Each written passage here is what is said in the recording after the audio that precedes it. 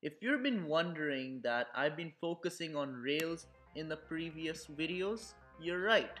However, due to that and to satiate your needs, this video is on roads, specifically another interchange. It is the interchange of Interstate 93 and Route 128, also known as Interstate 95 if you're an outsider, which is located in Reading, Massachusetts, around 10 miles north of Boston. If you realize this is a mere cloverleaf interchange. While I don't really gripe at the speed restrictions that you have to take when going around, it's really the weaving in and out and the fact that so many people every day have to go through this weaving really snarls up traffic on both Route 128 and Route 93. Let's show an importance of this interchange from a bird's eye view. So you could see this is the Boston metro area. People who are coming from the west, for example Route 90 onto Route 128 to go on to the northern suburbs, will need this interchange to continue north. People coming from the east will want this interchange to go south.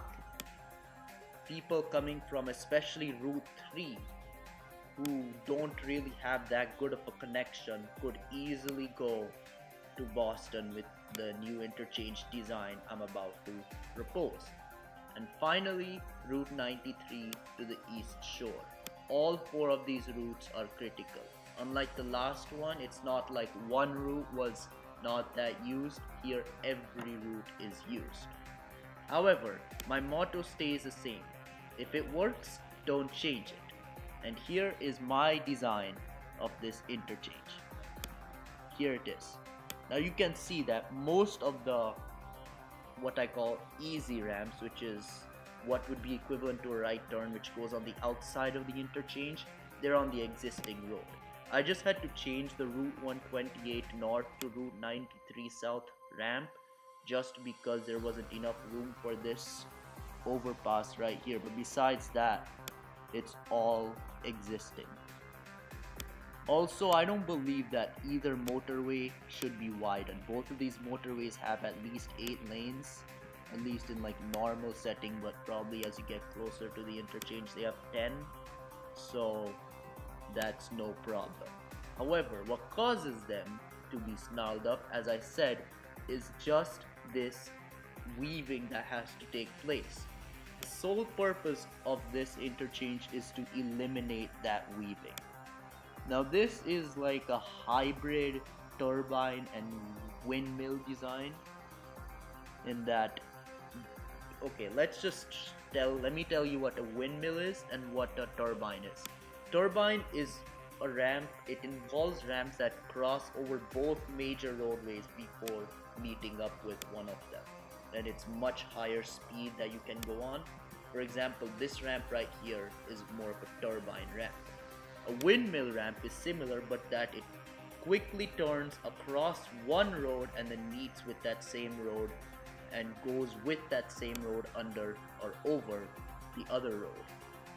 So these two ramps from Route 93 south to 128 north, as well as 93 north to 128 south, those are windmill ramps. But what 128 north to 93 north and 128 south to 93 south, those are both turbine ramps. These are the turbine ramps because these are the ways, I check statistics, people travel from here to here more and the south to the east more, northwest, southeast. But all directions still receive a lot of traffic.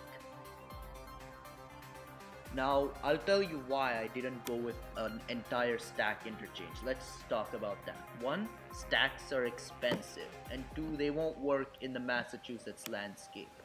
There are homes nearby and people in this area do not like an eyesore. This interchange is barely any taller than the existing one, probably at most a couple meters taller to facilitate these new overpasses, but nothing much. Now, the windmill is so that there will be only one overpass. On the big price increases of any interchange is the needing of placing big flyovers and big overpasses across multiple roads. You only need it to cross one road, as I show here, and there's still enough room to meet with the main motorway and go up to speed. All weaving is eliminated in this design, and it's really a design that should be proposed, as many of the other main interchanges along Route 128 are in fact developed. This one should be too. It's a dense area. Suburbs exist for many miles north, and it's just going to boost economy, as people will find this area just more easy to access, especially Nashua, Manchester, which requires Route 3 to go north. That's about it. This wasn't a long web video, but it shows the designs that can be done to a simple interchange that don't cost as much but will have ripple effects on the entire Boston metropolitan area. That's it. Thank you for watching.